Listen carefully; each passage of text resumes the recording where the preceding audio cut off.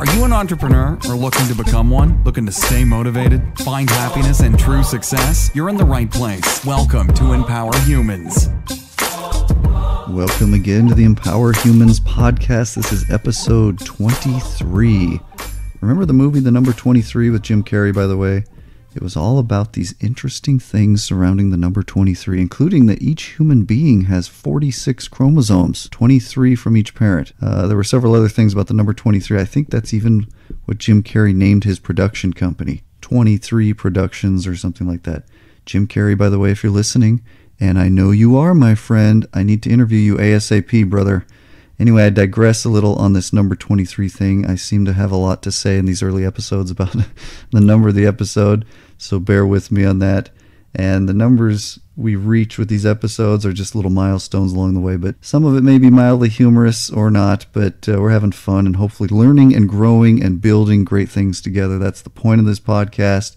And again, like I say, I hope we're having some fun in the process. In today's episode, we're going to talk about why you and I are who we are. We're going to talk about human needs. We're going to talk about how this all develops and how we see things and believe things. And some of this will draw on some of the things we've covered in the past, but in a more specific thing to why you and I are what we are, who we are. What are all the factors that feed into that? And why are you succeeding in some areas and maybe failing in others? And before we jump into that, I want to assure you that you are priceless. You are most definitely priceless. To equate your worth with any of the money or fleeting problems in this world is extremely degrading to your immense value and potential. You are priceless and you are loved. And as I say that, even if you just feel it as a little spark, that spark is real. And whatever you're going through, do not, I repeat, do not give up.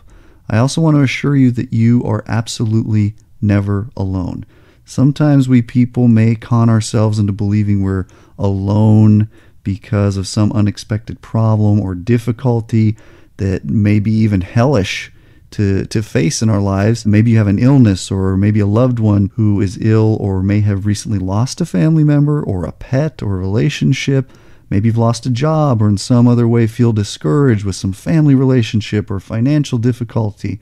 Trust me, you're not alone. I've gone through all that stuff in my own way, by the way. Everything I just listed, I personally have gone through, and I suspect many of you have gone through your own versions of many of those things and more. I'm not trying to list the many problems so many of us face as people, maybe discourage us in any way. I want to assure you, though, that I and many, many, many others have gone through our own versions, like I said, of every single one of those things and so many more. So again, I say to you with full purpose of heart that you are never alone. Did we make these points clear enough this time? I think so. I feel it as I say it to you, and I really, really hope you feel it as well. You are priceless and you're never alone. Now, as we jump into this topic about why we are what we are, I want you to think about babies for a moment, okay? And I don't know how many of you have babies out there, but I know all of us at one time, all the people you care about or don't care about at one time were babies. Babies can teach us a lot about what we are inherently as human beings. When you were a baby, all you knew was that you were hungry and needed affection and warmth, a place to sleep, go to the bathroom, most likely in a diaper. If you were born potty trained, please contact me because I need to interview you. Somehow, no, this is all serious though, in the sense of we all have a very common thread and we were born as babies of what we were, what we needed. And somehow you and I knew in our minds that we needed to progress. Our parents may have put us on our tummies at some point for what they call tummy time. That's what our doctor used to call it. So we might push ourselves up gradually, maybe eventually begin to crawl and eventually maybe then walk and then run. It's all a progressive process as we grow and learn and become. And I watched my boys do this when they were babies. It made me excited and sad all at once for them. At first, they were uncomfortable. Then they started to get it and even started to enjoy it and play with us on their tummies before they quickly began to pull their legs underneath and crawl. Okay? They wanted to be able to be mobile on their own, to be independent. And I recognize that all of us may not have come from perfect homes and families that may or may not have nurtured these things naturally. Hopefully they let you learn to crawl. I'm guessing the vast majority of us experience some, mostly unintentional deficiencies from imperfect, but mostly well-meaning parents. And we're here to talk about our growth and why we become who we are. We're not necessarily going to talk about some of those issues that exist individually from our different childhood experiences and some similar experiences. But those sorts of things exist for just about all of us in some capacity. We're simply talking conceptually about how we progress and where we started as babies, because the symbolism applies throughout our lives. Think of what you were born with. You're born with a small body, maybe 5 to 10 pounds. If you were 10 pounds or more, bless your mother's heart for enduring that. In fact, go write her a card right now. Pause this podcast or feel gratitude to her if she's no longer with you. But again, I digress. We were born naked. We were born helpless. We were born with a desire to learn and progress, as we mentioned. Babies are born with only 2 fears also. I think there are some deep truths to learn because of this. Those fears babies are born with are the fear of being dropped and a fear of loud noises. Okay? And so think about that. Babies will go stick their hand in a light socket or in a dog's mouth or go climb up and down stairs because they're just bold and mostly fearless. All the rest of these other fears are developed, learned fears as we progress throughout life and become older and have life experiences, some traumatic experiences. There may be some triggers. Some of them are legitimate. Many of them are not, these fears that we develop. And do you have a fear of how people will react to you? Do you fear maybe the loss of love in a relationship of some sort in your life, or other sorts of different types of fears and anxieties that exist? Just having that present fear is learned and also can be beneficial. It can be based, like we say, on the legitimate triggers that helped create it. Fears are important to focus on because they can be tools based on how we look at things to bring us to better places, hopefully, in our lives. Go back and listen to episode 7, by the way, the podcast about fears and overcoming them, also using them as tools, stepping stones instead of stumbling blocks. And go back and listen to all the episodes if you haven't yet. I may be a little biased, but I believe there are great things to learn about various topics from various life experiences and some of the interviews we've had in each and every episode. But go back to episode 7 in particular when it comes to fear. We had some good material there as well.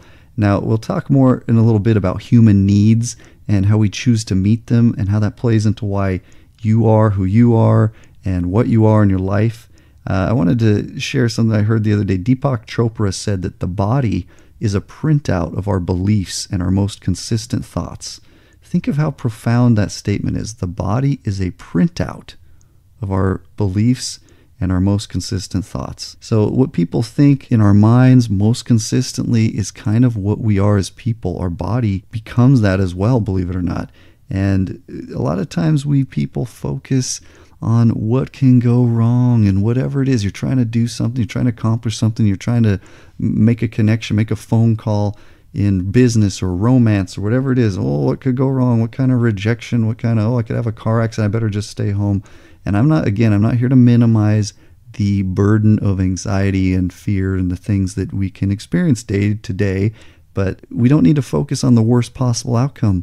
More often than not, that's not going to happen. Maybe it won't be the best possible outcome, but focus on the best possible outcome. Focus your mind and try to plan for those things. A lot of times things will come together in such a way because our minds are in tune with that sort of outcome. Again, as Deepak Chopra said, the body's a printout of our beliefs and our most consistent thoughts. Think that through, ponder that. Let's talk about this fear of loss for a second. The fear of losing something valuable or some person's love or relationship in our lives. Fear of loss is mostly, in my experience, unfounded, and we can dig deep about that. I hear Tony Robbins, he said that we can't really lose anything. It may become transformed for various reasons, including death. And in those transformations, some elements may be lost for a time as we sojourn through this life as mortal men and women. But those transformations do not necessarily fully constitute losses.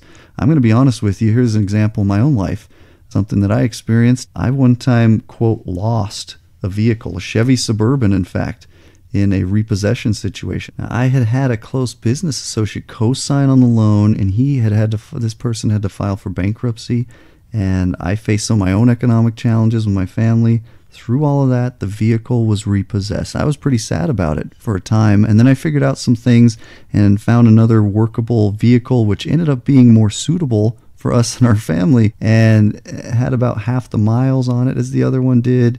It was cheaper per month, more fuel efficient, and even cheaper on insurance. And so I think we can all agree that the repossession of that Suburban ended up being kind of more of a blessing in disguise. And again, it's very important to be very mindful of how we frame things. Is this an opportunity or a loss? Okay, is this a door slamming in our face, or another door or window maybe opening for us? Is this a stumbling block or a stepping stone? I believe that how we answer these sorts of things, these questions at the core of facing life difficulties, will be instrumental in determining our ultimate destiny as people. And now, we talked earlier about babies. I think it's safe to say you and I and everyone that matters to us, or even those who don't, at some point, we're all babies. Gary Vaynerchuk, I don't know if you've heard of him, but if not, look him up. He sometimes goes by Gary V, V-E-E, on social media and YouTube, etc. He has some great content out there. He always points out the odds of becoming a human being, to even be that baby we talked about, and become who you are now. The odds of that are 400 trillion to 1. 400 trillion with a T as in trillion to 1. He says that to think about that.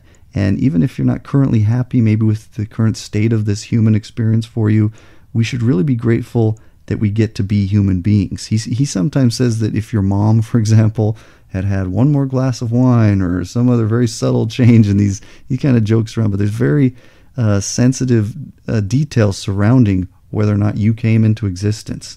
If any of these changes, subtle or not, had happened, you might not be here. But let me say to you right now, and remind you in case you haven't noticed, that you are here. You are here. You are here. And consequently, you matter. Let that sink in. You matter. Your hopes, your fears, your dreams, desires all matter. Gary says you're more likely to win the lottery of over $100 million 9 times in your life than being Rick or Susan or whoever you are as your own priceless self. So it's so easy, as we talk about all this, to get bogged down emotionally in terms of our own worth in this world we live in. You look around, you see beautiful billboards and people who seem like everything is great. Isn't it amazing how everyone's life on Instagram or Facebook is so perfect? Oh my gosh, your life and that homemade pasta meal you just ate and took a beautiful picture of, and that doctored up bikini bod pictures, it's so perfect. Oh my gosh. Give me a break. Give yourself a break. Things can be mapped out for us. You can follow some paradigm, getting the right education, the student loans, the right career, getting married by such and such an age, and having 1.8 children, or some other mold in life, following the social media. Oh, I have to doctor up my bikini bod too. In case you haven't looked around lately, we humans did not come from molds. You have the right, and I dare say the privilege to map out your life yourself. In order to do that properly, you have to get to know yourself. Find out what makes you tick. Find out your passions, your talents, many of which are unique to you specifically, and then see how these human needs apply. And let's talk about these human needs as we wrap up here. There's some different schools of thought on all this. Tony Robbins talks about 6 core human needs, and those 6 needs I'll summarize, and we'll talk a little bit about each one of them, and I want you to think about how you apply those in your life. And as we talk about this, as he points out also, each person tends to have 1 or 2 key needs that they focus on for whatever reasons. Maybe they're compensating for something in their childhood or whatever it all is. Every situation's unique, but in some ways similar in how and why we do all this.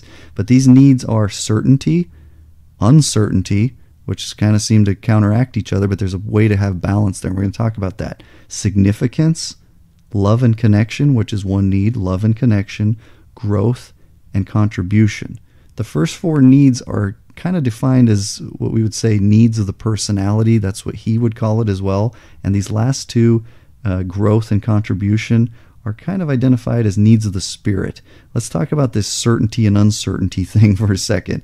This certainty is kind of the need for predictability, consistency, security, safety, stability, control, comfort, all these sorts of synonyms, having order in our lives, being able to depend on that job, that income. You've got food to eat, you've got a place to be, you've got people you can depend on, a spouse in particular, whatever that might be. These things kind of ebb and flow in our lives sometimes, but we have this need for certainty, and there's an important reason that that's the first on his list of just having certainty in our lives. And people meet these needs, by the way, in various healthy and unhealthy ways. And we're going to talk a little bit about that, and you can kind of apply that in your own world. Oh, how am I doing this? The other thing we talked about, uncertainty, that's kind of a need for variety. It's a need for surprise and maybe spontaneity, excitement, adventure, different things going on. So we need that as well, and we can balance these two needs and kind of create a balance at the core of who we are by having certainty and uncertainty balanced out. And then the next of the 6 core needs is significance. And this is the need to have meaning, to feel wanted, a sense of importance, maybe worthy of love, to feel special and to have something to be proud of in your life. Significance. We talked about how we can meet these needs in a healthy or unhealthy manner. If I'm, maybe I was raised in such a way where I didn't feel significant, and then I go and maybe become a criminal and put a gun to your head and try to rob you in some dark alley somewhere. God forbid. But in that very moment, I become the most significant thing in the world for the people involved, because here I am threatening your life. So that's, I would dare say, an unhealthy approach to getting significance. And then there's more healthy approaches as well to having significance and value in our lives and learning your own value in the process. This is the 4th of the 6 core needs, is love and connection. This is the need for approval and attachment, to feel connected and loved and even intimate with other human beings, to feel unity and close, healthy channels of communication. I think that's pretty straightforward, and I think it's pretty safe to say that all or most of us have that need to connect and to have those people around us to connect with. The last 2 are, again, these needs of the spirit, as we talked about: growth, the need for constant intellectual, emotional, spiritual growth and development. I think that's pretty straightforward. We talk about that in our challenges with studying and things like that in these episodes of the podcast as well.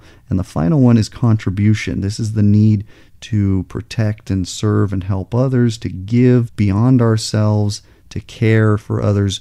We need to feel like we have some meaning, purpose, contribution in the world. So like we said, with this need for significance, it's a good example to talk about how we can meet these needs in a healthy manner and an unhealthy manner. We talked about putting a gun to someone's head. All of a sudden, you're the most significant thing for that moment. Gossiping, putting other people down, creating a situation where maybe you're a victim or something, maybe exaggerating things.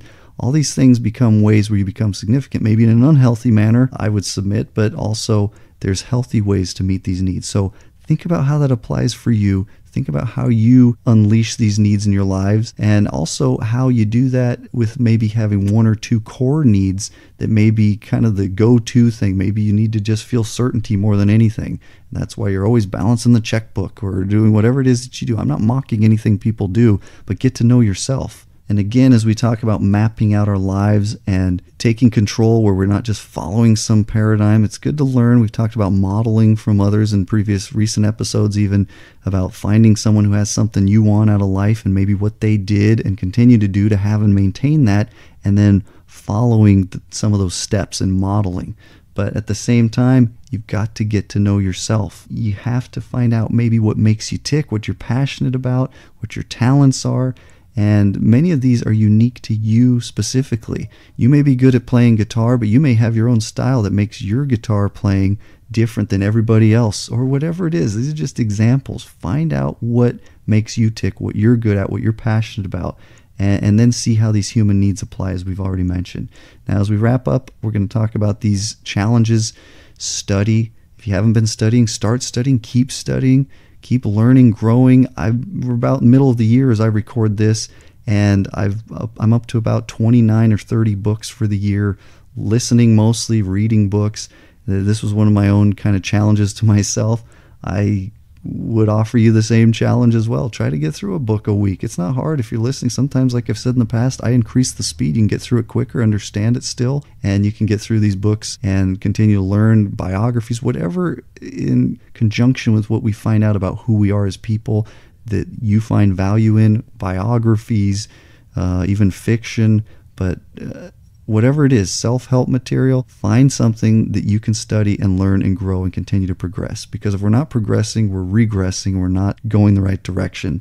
So that's the first. And then also make great moments. Make people know that they matter in their lives. That's kind of the secret to make great moments. Show people that they matter. Surprise them. Love them as a verb. even just a simple thing as a hug at the right moment, the right person, the right setting. That's up to your discretion. Hugs, the right affection, again, the right setting. But make people matter, make great moments, and show that love as a verb. Don't just let it exist as a noun, because if it just exists as a noun, again, it won't continue to progress. So make great moments, surprise people, make great things happen in these relationships that we ought to treasure and cherish in our lives. And again, the last of the challenges is let's keep doing this podcast together. I'm so grateful for you. I'm so flattered that you share this time with me and listen to these episodes. And as we continue forward, I've got a lot of exciting things going on. I haven't announced things yet on a lot of these things that we're working on, but there's a lot of different things coming. There's not just a podcast. And so stay tuned for all that and continue to share your light and the things you learn here and in other places with all the people you care about and others around you. That's why we always say, and we're going to wrap up here, until next time, empower yourself, empower the world around you. Thanks so much for listening to Empower Humans. If you enjoyed the show, please rate and review this podcast. For more great content and to stay up to date, visit empowerhumans.com. We'll catch you next time.